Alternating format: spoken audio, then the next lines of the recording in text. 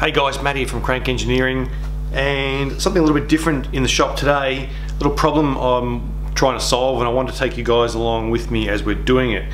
So we've got Marco's Triumph chopper here, and when this bike was brought in, it had a Harley front end fitted to it, and obviously an old Triumph neck and a Harley stem don't necessarily match. So what we found was once we chemical dipped this frame to remove all the powder coat, we found that some previous owner had manufactured this very thin ring, probably on a lathe, and had fitted it into the neck stem here, and that's had the effect of reducing the inside diameter to suit a standard bearing that Harley use, which is 1 inch stem and 2 inch OD, so it's stock size for a Harley. So with this adapter ring, they've been able to reduce that neck size down, use Harley bearings, and then put a Harley neck stem and Harley front end on this bike. So great solution.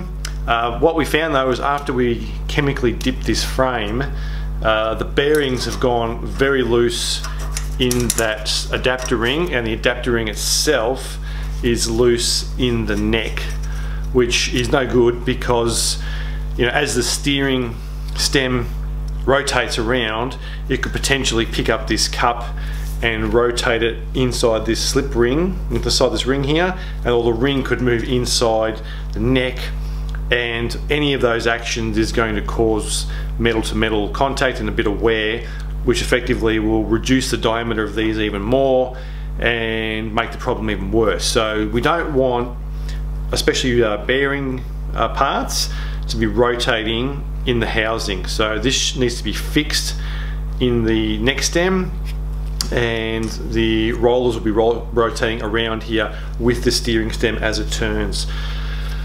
So because this is loose, we've got to figure out some way of retaining it. So you could quite easily manufacture another one of these rings and make the diameter just a touch wider or a touch greater, and have an interference fit into the neck stem, which would be one way of doing it. And then you'd make sure the diameter on the inside is a bit smaller, so that this bearing was also a press fit into the ring, so it can't rotate either. So that would be one way to do it. If you've watched my video on limits and fits, you know, to achieve those tolerances takes a little bit of work, and on a lathe it just takes a bit of time. So you've got to weigh up the cost of doing it, you know, in each different way. So for me to machine a couple of new rings here for the top and the bottom might take, you know, a couple of hours maybe.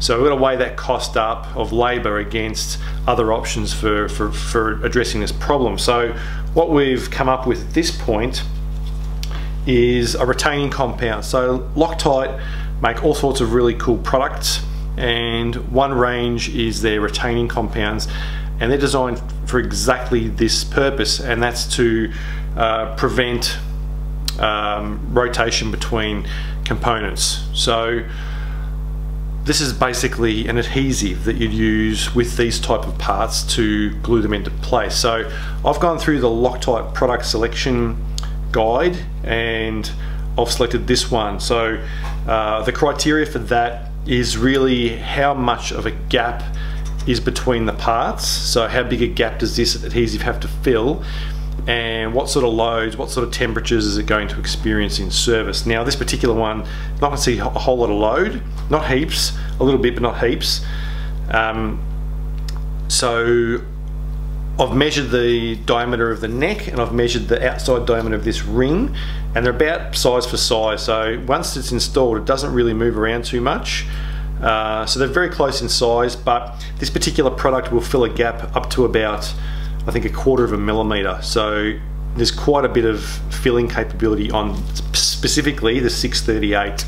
So there's a whole bunch of different ones, but this one I think is the best one for the job. So here in Australia, this cost me $38, so this should last me a long time as long as I look after the packet and the packaging. So we're going to fix these in using this Loctite product, so I'll show you what we do.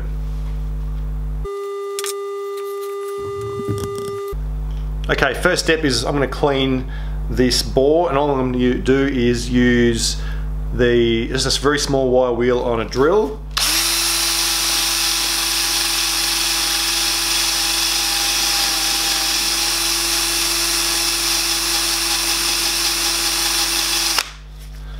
Okay, and I've done the same thing on a wire wheel on my bench grinder with the ring itself. And then now that I've done that,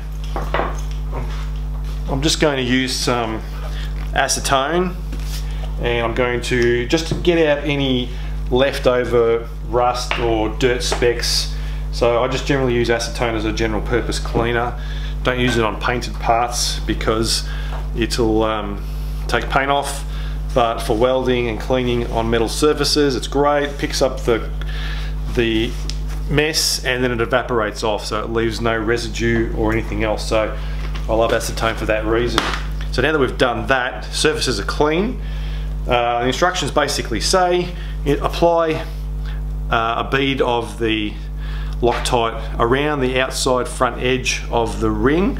Apply some inside the collar here, and then slip them together and rotate them as you install it. So that means you can spread the adhesive all the way around. So let's give it a go.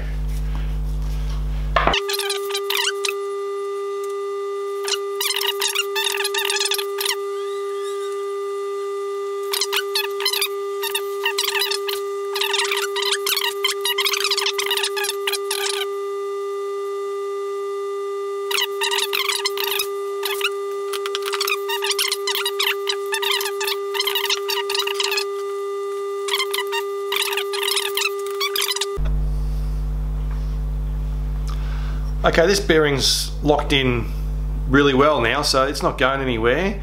Can't move it, so the adhesive's set, and this will work for this purpose just fine.